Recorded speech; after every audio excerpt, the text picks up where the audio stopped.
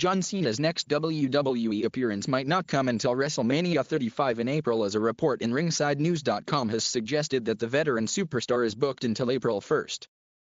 This automatically rules him out of taking part in any WWE event for now and going forward.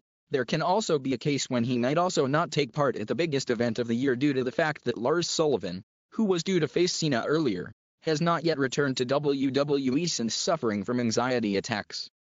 Cena did not take part in WWE Royal Rumble despite being advertised for it, as he was injured in a match on Raw, and if he misses WrestleMania, that might also not come as a surprise. He had returned to WWE in December 2018 and took part in live events.